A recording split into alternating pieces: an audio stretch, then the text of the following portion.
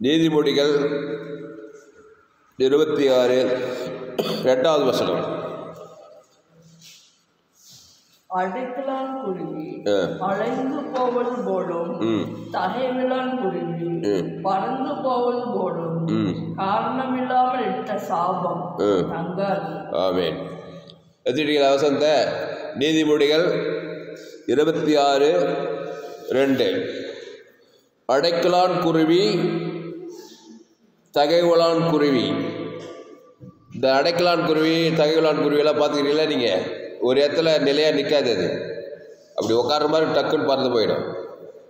சின்ன குருவி கிராமத்துலலாம் பார்ப்பீங்க, 10 நிமிஷம் 5 நிமிஷம் நிரந்தரமாக இருக்காது.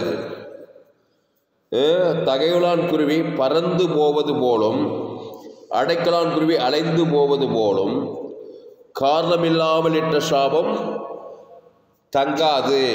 சாபம் மேலே தங்காது, டக்கு டக்குன்னு அலைந்து போயிட்டே இருக்கும். சாபம் வந்து யாராவது சாபம் விட்டாங்கனாக்கா அப்படி வரும், அப்படியே நிலைத்திருக்கா சாபம். டக்குன்னு அந்த சாபம் கடந்து போயிடும், அலைந்து போவது போல. அதுக்கு நம்ம என்ன பண்ணோமா, காரணம் இல்லாமல் இருக்கணும். அந்த சாபத்துக்கு காரணம் இல்லாத ஒரு வாழ்க்கை வாழும்போது தான் அந்த வசனம் நிறைவேறும். காரணம் இந்த விஷயம் என்ன ஆகுனாக்கா, பறந்து போவது போல சாபம் நம்முடைய வாழ்க்கையில் நிரந்தரமாக சாபம் தங்கிட்டோம். நிரந்தரமாக சாபம் உன்னை வாழ விடாது, உன்னை உயர விடாது, உன்னை மேன்மைப்படுத்தாது, உன்னை கனம் பண்ணாது. சாபம் நம்மளை வாழ விடாது, நம்மளை அழிக்கிற வெளியே அந்த சாபம் நம்மளை பிடிக்க சொல்லப்படுது. அடைக்கலான் குருவி அடைந்து போவது போலும், தகைவலான் குருவி பறந்து போவது போலும், காரணமில்லாமல் என்ற சாபம் தங்காது. அப்போ காரணத்தோடு இருக்கிற சாபம் தங்கமே தங்காதா? ஒரு காரணத்தோடு ஒருத்த சாபம் நம்ம மேலே காரணம் இருக்குது, அவன் கொடுக்குற சாபத்துக்கு நம்ம காரணமாக இருக்கிறோம். அப்போது அந்த சாபம் நம்ம மேலே தங்கிடுமா? சாபம் தங்க உருவேப்பட மாட்டோம். வாழ்க்கையில் என்ன செய்தால் சித்தி பெறாது. அது நிரந்தரமாக என்ன பண்ணும், அந்த சாபம் நம்ம மேலே தங்குன்னுவது.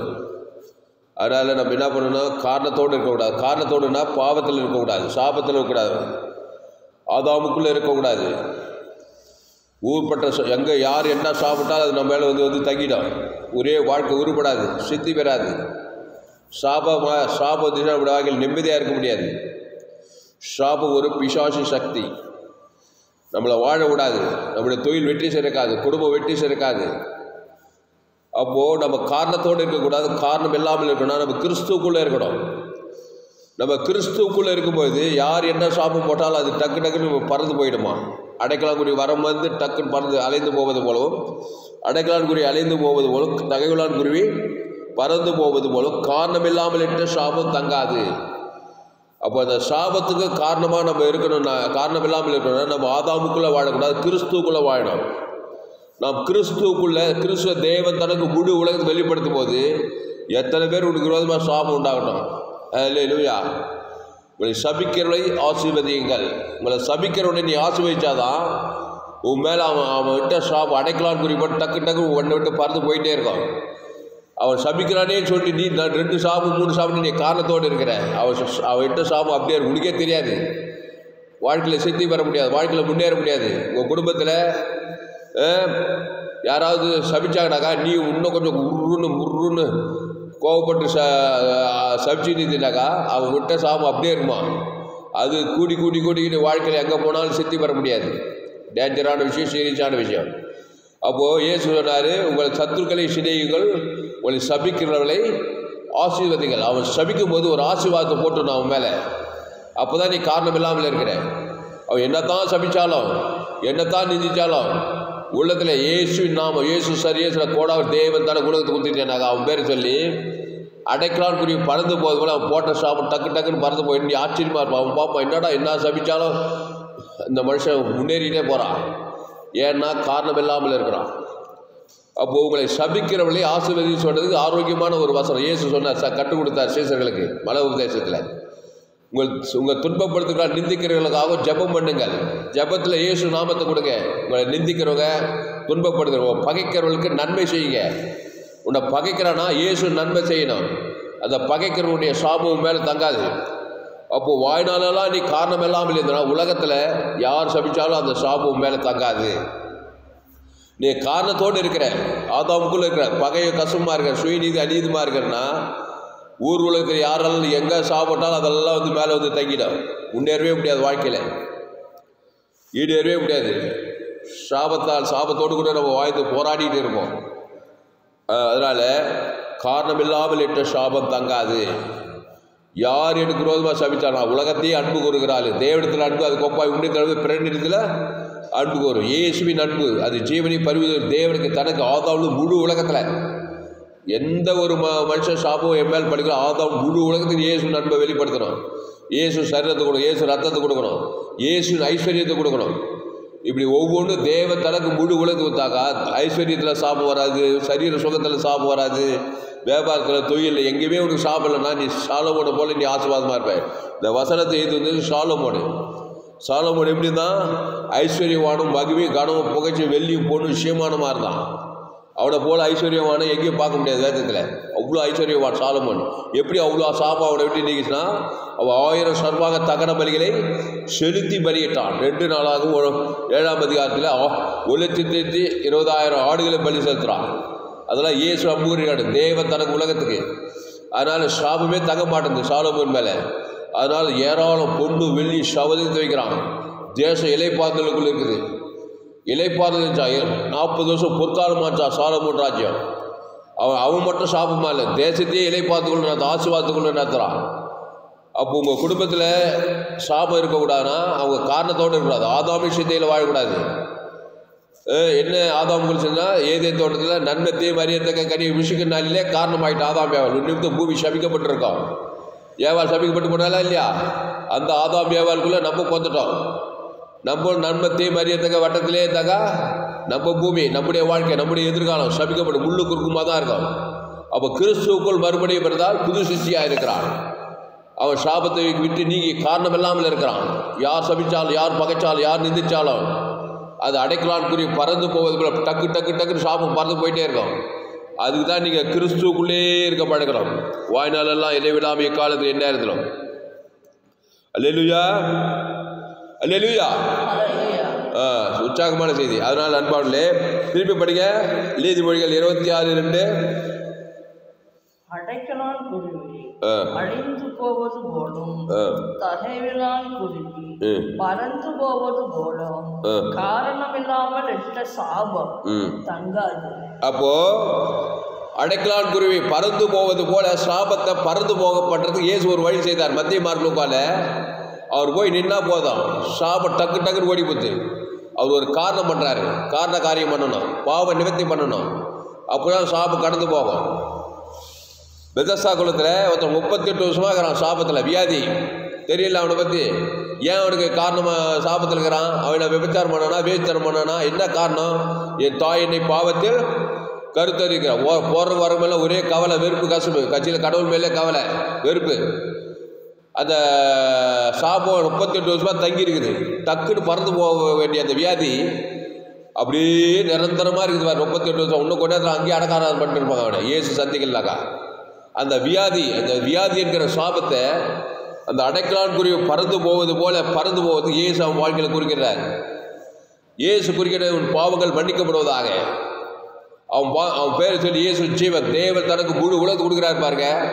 38 வருஷமாக சாபம் தங்கிக்குது அவன் மேலே. இயேசு சந்தித்த உடனே அவன் பாவத்துக்காக தன் ஜீவனையே கொடுக்க ஜீவ சொல்ற ஜீவ ரத்தத்தை அவன் பேர் சொல்லி பிதாவாகி தேவன் நம்முடைய சாபம் தேவனையும் ஆதாமும் முழு உலகம் நம்மள ஆதாமின் பிள்ளைங்க. ஆதாம் ஏவாள் கனியை சாப்பிட்டு போய் உன்னித்து பூமியே சபிக்கப்பட்டிருக்கோம். நம்ம அப்பா சாப்போம், நம்ம அம்மா சாப்போம். எங்கள் அப்பா பேர் ராமேஸ்வரன், எங்கள் அம்மா பேர் ராணியம்மா. அப்படியே பேக்கில் போயிட்டே இருந்தாக்கா உங்கள் அப்பா பேர் உங்கள் அம்மா பேர் போட்டு பின்னாடியே போட எல்லாம் இங்கே இருக்கிற எல்லாருடைய இந்த வேலூர் பட்டம் மதுரை பட்டம் தமிழ்நாடு இந்திய முழு உலகம் எல்லாருக்கும் மூல அப்பா ஆதியப்பா ஆதாமு ஏவாள். அவங்க கனியை சாப்பிட்டாங்க. விசுவாச வார்த்தை கேட்டு உன்னித்து பூமி சபிக்கப்பட்டிருக்கோம். இப்போ அப்பா சாபத்து பிள்ளைங்க மேலே இருக்குது. இப்போ நம்ம ஏறையப்பா ஆதாம் இயேசு தான் நமக்கு ஏசப்பா. இந்த ஏசப்பா வந்து சாபத்தை நிற்கிறாரு. எப்படி நிற்கிறார்? தன் நிலைமைக்கு நாடுகளுக்கு ஜீவ விச்சத்துக்கு கனி கொடுத்தாரு. பிசாசு நன்மத்தையும் அறியத்தக்க கனி குடிக்கிறனால ஷாகவே ஷாவாய். உன்னை வந்து பூமி சபிக்கப்பட்டிருக்கு. முள்ளு குறுக்குமா தான் இருக்கும் வாழ்க்கை ஃபுல்லா. வாழ்க்கையில் ஈடேறவே முடியாது. எங்கே போனாலும் சாப்பிடும். வெளிநாட்டுக்கு போகலாம் சாப்பிடும், உள்நாட்டில் போகலாம் சாப்பிடும். வியாதி பிடிக்குது, கொரோனா பிடிக்குது, கொள்ளை ஆபத்து விபத்து, வாழ்க்கையில் முன்னேறவே முடியல. ஒரே போராட்டமாக வாழ்க்கை முடியல. திருமண வாழ்க்கை, வேலை ஸ்தலத்தில் எல்லாம் சாபம் பிசாசு. அது கரெக்டாக வந்துடும் காரணத்தோடு இருந்தாக்கா. இப்போ ஏசு வந்து என்ன பண்ணார்? மத்திய மார்லுக்கால நான் தான்ப்பா பரமப்பா. அப்பா என்ன பண்ணார்? ஏசப்பா கிரயத்தை செலுத்துறாரு. சாபத்தை நீக்க, பாவத்தை நீக்க, மரணத்தை நீக்க, பாதாளத்தை நீக்க இயேசு தன்னுடைய ஜீவ சரீரம் ஜீவ ரத்தத்தை கொடுத்து அந்த காரணத்தை நீக்கிறார். பாவத்தின் காரணம். பாவத்தை நீக்கி பரிசுத்த ஆவி கொடுத்து அடைக்கலான் குறி பறந்து போவது போல சாபங்கள் பாவங்கள் சிதறடிக்கிறார். அப்போ உன்னுடைய வாழ்க்கையில் சாபம் அடைக்கலான் குறியை போல பறந்து போனால் நீ கிறிஸ்து இயேசுக்குள்ளே இருக்கணும். கண்டிப்பாக பறந்து போயிடும். கிறிஸ்து இயேசுக்குள்ளே இருந்தால் சாபத்தால் நிற்க முடியாது. வியாதியால், வறுமையால், தரித்திரத்தால் நிற்காது. தரித்திரம் ஒரு சாபம், கடன் தொல்லை ஒரு சாபம், மழட்டத்தனம் ஒரு சாபம், எல்லாம் சாபம் தான். இதெல்லாம் நிற்காது பாருங்க. ஆபிரகாம் சகல காலத்தில் ஆசீர்வாதமாக இருந்தான். ஆபிரகாம் பலிபீடத்தை கட்டி ஒரு பைதட்டாட்டுக்குட்டியை தேவனுக்கு செலுத்தினான். ஆபிரகாம் எங்கே போனாலும் ஒரு பலிபீடத்தை கட்டுவான். பலிபீடத்தை கட்டி ஒரு பைதற்ற ஆட்டுக்குட்டி, அது இயேசு அம்புக்குட்டிக்கிறது. அதை தேவத்தன உலகத்துக்கு தான் சாபம் நீங்கி போச்சு. ஆபிரகாம் சகல காலத்தில் ஆசீர்வாதமாக இருந்தான். ஈசாக்கு ஆசீர்வாதம், யாக்கோபு ஆசீர்வாதமாக தான் பார்க்குறோம். அப்போது அடைக்கலான் குருவி பறந்து போவது போல நீ சாபத்தை பறந்து போக பண்ணலாம். அதுக்கு கிறிஸ்துக்குள்ளே வரணும். காரணத்தோடு இருக்கக்கூடாது. ஆதாமுக்குள்ளே வாழ்வேன், நான் இருக்கிற மாதிரி தான் இருப்பேன், எங்கள் அப்பா அம்மாலாம் இருந்தால் அப்படியே வாங்கி தருமானாக்கா அவங்களாம் எப்படி வந்தாங்க? அது இந்த இது இல்லை, இது இந்த இது இல்லை, பல விதமான போராட்டம், வறுமை, தரித்திரம், பல விதமான சாபத்தில் வாழ்ந்து அப்படியே அப்படியே பாதாளத்துக்கு போயிட்டாங்க. ஆதாம் வழியாக பிறந்தவன் சபிக்கப்பட்டவன், கிறிஸ்துவின் மூலமாக உயிர்ப்பிக்கப்பட்டவன். ஆதாமுக்குள் பிறக்கிறவர்கள் மரிக்கிறார்கள், கிறிஸ்துவுக்குள் பிறகு மறுபடியும் பிறந்து உயிர்ப்பிக்கப்படுகிறார்கள். அப்போது அடைக்கலான் குறி அலைந்து போவது போலும், தகவலான் குறி பறந்து போவது போலும் காரணமில்லாமல் இட்ட சாபம் தங்காது. என்னதான் சபிக்கிட்ட உன்ன போகிறதுல வரத்துல நீ கிறிஸ்துக்குள் வந்து சபிக்கணும் ஆசை வச்சுட்டீங்கன்னா என்ன சாப்பிட்டோம் அது உன் மேலே தங்கவே தங்காது. நீ ஆசீர்வாதமாக தான் இருப்பேன். அதுக்கு வாய்நாளெல்லாம் கிறிஸ்து இயேசுக்குள்ளே இருக்கணும். தேவ நீதி உயிர்த்தல தேவன் தனக்கு ஆதாம் வந்து முழு உலகத்தை வாய்நாளெல்லாம் வெளிப்படுத்தணும். ஒரு ஆளை பகைச்சா கூட போதும், ஒரு ஆள் மூலமாக காரணம் வந்துடும். முழு உலகத்தை கவனி, முழு உலகத்தை ஒரு ஆளுக்கு மாம்சத்தை காட்டினாவே ஒரே ஒரு ஆள் போதும் உன் வாழ்க்கையில் சாப்பிட வர்றதுக்கு. அதில் தான் இயேசு ஏற்றுக்கணும். இவ்வளவாய் உலகத்தில் அன்பு கூற வேண்டும், இயேசுவின் அன்பு கூற வேண்டும். அதனால் கடிந்து கொண்டாலும், புத்தி சொன்னாலும், எச்சரித்தாலும், ரொம்ப மோசம் வெளியிருந்தாலும், பகை, கசுப்பு, வைராகியம் இதெல்லாம் தான் காரணம் வந்துடும் பிசாசுக்கு. அந்த காரணத்தை வாழ்க்கை ஃபுல்லாக சாபமாக இருக்கும். அதாவது இயேசு ஏற்றுக்கொண்டு ஞானசபை திருவிழா கிறிஸ்துவை தேவன் தனக்கு பூமி வளர்த்து விட்டா காரணமே இல்லை. வாழ்க்கையில் அற்புத அடையாளம் நடந்தே தரும். கடைசியாக உபாகம் 28ஆம் அதிகாரம் சாபம் எப்படி வருதுன்னு சொல்கிறார் பாருங்க மோசே. உபாகம் 28ஆம் அதிகாரம்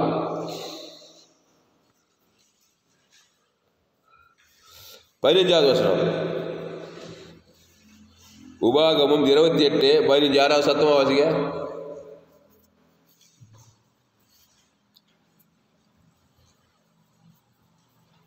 உபாகம் 28:15. பாய்ஸில் யாராவது வாசிக்க. பக்கம் 258.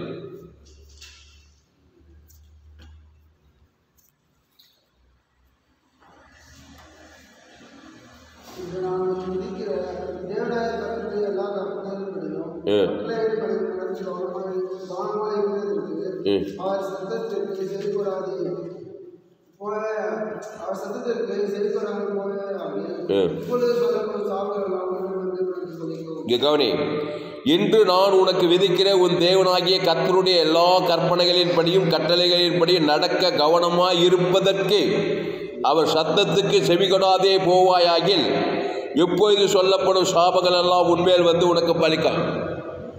என்ன சொல்றாரு? இன்று நான் உனக்கு விதிக்கிற உன் தேவனாகிய கர்த்தருடைய எல்லா கற்பனைகளின்படி கட்டளைகளின்படி நடக்க கவனமாய் இருப்பதற்கு அவர் சத்தத்துக்கு செவிகொடாதே போவாயாகில்.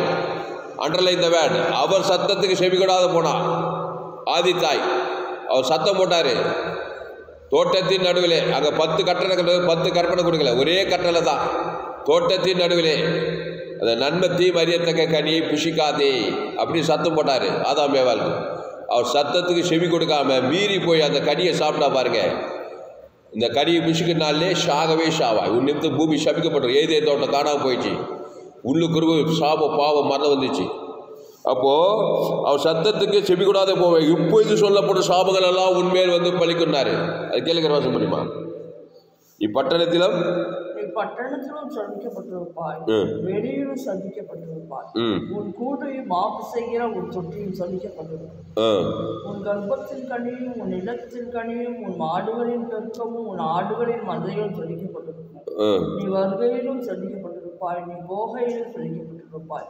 என்னை விட்டு விலகி நீ செய்து வருகிற உன் துர்க்கிரைகளின் நிமித்த சீக்கிரத்தில் கெட்டுப்போய் அழியும் மட்டும் நீ கைட்டு செய்கிற எல்லாவற்றையும் கர்த்தர் உனக்கு சாபத்தை சஞ்சலத்தை கேட்டே வரப்படுவார். போதும், இந்த கேட்கிற வாசம் நீங்க வீட்டில் போய் வாசிங்க. என்னை விட்டு விலகி நீ செய்து வருகிற உன் துர்க்கிரிகைகள் நிமித்தம் சீக்கிரத்திலே கெட்டு போய் அழிய மாட்டோம். ஆதாம் ஏவாள் ஜீவ விசத்தை கட்டி விட்டுட்டா, தேவனுடைய சத்தத்தை மீறிட்டா. சொல்றார் பாரு, என்னை விட்டு விலகி நீ செய்து வருகிற உன் துர்க்கிரியைகள், நன்மார்க்கம் துன்மார்க்கம், ஸ்ரீநீதி அநீதி, பாவத்தின் சம்பளம் மரணம், துர்க்கிரியில் நிமித்தம் சீக்கிரத்திலே கெட்டு போய் அழிய மட்டும் நீ கையிட்டு செய்கிற எல்லாவற்றிலும் கர்த்தருடைய சாபத்தையும் சஞ்சலத்தையும் கேட்டே வர பண்ணுவார். கர்த்தரை வரப்படுறாரு. இந்த பழைய ஏற்பாட்டில் கர்த்தர் போட, புதிய ஏற்பாட்டில் பிசாசு சாபத்தையும் சஞ்சலத்தையும் கேட்டே வரை பண்ணுவான். நீ அழிய மாட்டோம். திருடவும் கொல்லவும் அழிக்க வருகிறான் என்று வேறொன்றுக்கு வரான். நீ சுதந்திரிக்கும் தேசத்தில் கர்த்தர் உன்னை நிர்மூலமாக்கும் மட்டும் கொள்ளை நோய் உன்னை பிடித்து கொள்ள பண்ணுவார். கொள்ளை நோய் பிடித்து கொள்ள பண்ணுவார். பிசாசு புதிய ஏற்பாட்டில் கொள்ளை நோய் உன்னை பிடித்து கொள்ள பண்ணுவாராம். அப்போது இதனுடைய மூல அர்த்தம் என்னன்னா, அவருடைய சத்தத்துக்கு செவி கொடாதே போனபடியால். இந்த உலகத்தில் 2 சத்தத்துக்கு நீங்கள் கீழ்பட்டே ஆகணும். ஒன்று பிசாசு சத்தம், இல்லைன்னா தேவனுடைய சத்தம். நான் இல்லைங்க, இந்த சத்தத்துக்கு தேவனுடைய சத்தத்துக்கு கை கொண்டு இதுவும் இல்லை, ஏதோ ஒன்று கை கொள்ளப்பா, இது சத்தத்துக்கு கை கொள்ளணும். யாரும் வீட்டில் இருக்குது கிடையாது. எதுக்கு வம்பு? தேவனுடைய சத்தத்துக்கு செவி கொடு. ஹல்லேலூயா. அவர் ஜீவ விருட்சத்துக்கு என்ன இருக்கிறார்? வருத்தப்பட்டு பாரம் சுமங்களே எல்லோரும் என்னிடத்தை வாருங்கள், நாடே ஜீவப்பம், இந்த அப்பத்து திராட்சை நம்ம நித்திய ஜீவன் உண்டு. என் நாடுகள் என் சத்தத்துக்கு செவி கொடுக்கிறது சொல்லப்படுகிறது. நல்ல மேம்பட்ட தன் நாடுகளுக்காக ஜீவனையே கொடுக்க, ஜீவ மார்க்கத்துக்குள்ளவா. அது எல்லையற்ற ஜீவனா, எல்லையற்ற ஐஸ்வர்யம், ஏராளம் தாராளம் குட்டி கிடைக்க பரலோகமே இருக்குத. அதை தேவன் தனக்கு முழு உலக வாழ்நாளாக வெளிப்படுத்து. சபிக்கல் ஆஸ்வதி, பகைத்தொருக்கு நன்மை செய், சத்துக்களை செய்ய, துன்பப்படுங்க, ஜபம் பண்ணு. எந்த சாபம் ஒன்று தங்காது. அடைக்கலான் குறி பறந்து போல் எந்த சாபம், எந்த வியாதி, எந்த வறுமை, எந்த தத்து, எந்த பிசாசு, வானமோ எதுவும் எல்லாம் பறந்து டக்கு டக்கு டக்குன்னு போயிட்டே இருக்கும். ஆசீர்வாதத்துக்கு மேலே ஆசீர்வாதம் உண்டாகிட்டே இருக்கும். இல்லைன்னா நீ பட்டணத்திலும் சபிக்கப்பட்டிருப்பாய், வெளியிலும் சபிக்கப்பட்டிருப்பாய், நீ வருகையிலும் சபிக்கப்பட்டிருப்பாய், நீ போகையிலும் சபிக்க. ஒன்று வருவே இல்லை, போனாலும் சாபம் தான், வந்தாலும் சாபமா. ஜெபலமா. அதனால் அடைக்கலான் குருவி பறந்து போவது போலவும் தகைவிலான் குருவி அலைந்து போவது போலவும் காரணமில்லாமல் என்ற சாகம் தங்காது சொல்லப்பட்டது. இயேசு மத்திய மார்புகா எங்கும் சுட்டி இருந்தா எல்லாம் சபிக்கப்பட்டுக்கிறாங்க. எல்லோரும் பாவம் செய்து தேவ மகிழ்பட்டு போய் நல்ல மேம்பட்டார் ஜீவசார் தேவதர் பிசாசு பறந்து அசுத்தாய் ஓடிட்டே இருக்குது. 2000 பிசாசு லேகோட் பிச்சு நிரந்தரமாக இருக்குது பாரு. 2000 பிசாசு லேகோட் பிசாசுக்குள்ள இயேசு கூட்டிட்டு தன் ஜீவனையே கொடுக்குறார். ஜீவ விசத்து கணிக்குள்ள கொண்டு வரார். நண்பத்தி மரியத்தக்க கண்ணிலே ஏற்றினாக்கா 2000 பிசாசு, 100 பிசாசு, 500 பிசாசு, 6000 பிசாசு எல்லாம் நிரந்தரமாக இருக்குது. சபிக்கப்பட்டு இருக்கிறான், நிர்வாணத்தில் இருக்கிறான், தன்னைத்தானே காயப்படுத்திக்கிறான். இயேசு குறுக்கிட்டு தன் ஜீவனையே அவனுக்கு கொடுக்குறார். தேவ சத்தத்துக்கு கொண்டு வரார். ஜீவ சர்வ ஜீவரத்தம் தேவ தனக்கு முழு விழுந்துருவேன். 2000 பிசாசு அடைக்கலான்னு பறந்து எல்லா பிசாசு பறந்து போச்சு. பறந்து பட்டு கொண்டு போய் சமுத்திரம் மாட்டி போய் வெளியில் ஆகிட்டான். பசுத்தாய் வந்து பலமாக இறங்கிட்டாரு. அதனால் கிறிஸ்துக்குள்ளே இருங்க. கிறிஸ்துவ தேவன் தனக்கு ஆதாமிலிருந்து முழு விழுந்து வாழ்நாளாக வெளிப்படுத்துங்க. இடைவிடாமல் வெளிப்படுத்து, எக்காலத்து வெளிப்படுத்துங்க. நீங்கள் காரணம் இல்லாமல் இருக்கிறீங்க. உலகத்தில் எல்லா ஆசீர்வாதம் உன்னை தேடி வரும். நீ பட்டத்திலும் ஆசீர்வதிக்கப்பட்டிருப்பாய், நீ வெளியிலும் ஆசீர்வதிக்கப்பட்டிருப்பாய். இதே உபாகமத்தில் என் தேவனாய் கர்த்தருடைய சத்தத்துக்கு கீழ்ப்படிந்து அவர் கட்டளைகளை கை கொள்வாயானால் நீ பட்டணத்திலும் ஆசீர்வதிக்கப்பட்டிருப்பாய், நீ வெளியிலும் ஆசீர்வதிக்கப்பட்டிருப்பாய், நீ போகையிலும் வருகையிலும் ஆசீர்வதிக்கப்பட்டிருப்பாய். அதுக்கு தேவனாய் கர்த்தருடைய சத்தத்தை கேட்கணும். இல்லை நான் தேவனாய் கர்த்தருடைய சத்தத்தை கேட்டா நீ பிசாசு சத்தத்தை கேட்க வேண்டிய கட்டாயம் ஏற்படும், நிர்பந்தம் ஏற்படும். சுய நீதி அநீதி பாவம் சாபம் மரணம் தேவன் தனக்கு உலகத்தை கொடுத்து வாழ்நாள் ஃபுல்லாக சபிக்கப்பட்டிருப்பாய். முள்ளும் குறும்பும் விளைவிக்கும். அதனால் கிறிஸ்துக்குள் வாங்க. கிறிஸ்துவ தேவன் தனக்கு ஆதாமிலிருந்து முழுவதுக்கு வெளிப்படுத்துக்க, வாழ்நாளாக இடைவிடாமல் வெளிப்படுத்துக்க. ஆபிரகாம், ஈசாக், யாக்கோபு, சாலமோனை போல, மோசையை போல கர்த்தர் உங்களை கொண்டு பெரிய காரியங்கள் செய்வார். புதிய ஏற்பாட்டு மோசேக்கால், புதிய ஏற்பாட்டு ஆபிரகாம், ஈசாக், யாக்கோபுவாக நீங்கள் ஆஸ்வதிக்கப்படுகிற. பவுல் சொல்கிறார், மரத்தில் தூக்கப்பட்ட இவனை சபிக்கப்பட்டு கிறிஸ்து நமக்காக சாபமாகி நியாயப்பிரமாண சாபத்துக்கு நம்மை நீக்கலாக்கி கொண்டாடப்படுகிறது. ஆண்டவராக இயேசு எல்லா சாபத்தையும் ஏற்றுக்கிட்டு அவர் ஜீவசர ஜீவனத்தை கொடுத்துக்கிறார். மூன்றாம் நாள் சாபத்தில் விடிய ஜீவசர் தேவதன் முழு சாபத்தில் விடிய 3ஆம் நாள் உயிரோடு கூட வந்தார். நம்முடைய சாபத்தை ஏற்றுக்கிட்டார் இயேசு சிலுவையில். அது எப்படி 3ஆம் நாள் விட பிதாவாகி ஆவி வச்சு ஜீவன் அதே ஜீவசர வானதம் முழு உலகத்துக்கு வந்தார். 3 நாள் சாபத்திலிருந்து நீக்கிட்டார். அடைக்கலான் குறி பறந்து போவது போல முழு உலகத்து சாபத்தை தூக்கி பாதாளத்தில் உயிரோடு கூட இருந்து வந்தார். அதுக்கு ஜீவசர ஜீவனத்தில் தேவன் தனக்கு ஆதாம் முழு உலகத்து கொடுத்தார். அந்த ரத்த ஜீவசர் உங்களுக்குள்ளே இருக்குது, எனக்குள்ளே இருக்குது, பரலோகமே உங்களுக்குள்ளே இருக்குது. அந்த தேவன் தனக்கு ஆதாம் முழு வாழ்நாள் இடைவிடாமல் ஏற்படுத்துங்க. எல்லா சாபங்களும் பாவங்களும் மரம் போதாதே சாபம் 3ஆம் நாள் 10ஆம் எந்த சாபம் பயந்து பண்ணி பசுத்தாய் ஊற்றப்பட்டு வானதோடு சகலதை இந்த உலகத்தை வெற்றியாக வாழ்வுங்க. ஜெபம் பண்ணுவோம். பரிசுத்த பிதாவே சோத்தரிக்கிற ராஜா, முடிவு ஜெபம் பண்ணுமா. சோத்திர ஆண்டவரே மை துதிக்கிற ராஜா, மை சோத்தரிக்கிறோம், மை துதிக்கிறோம் ஆண்டவரே.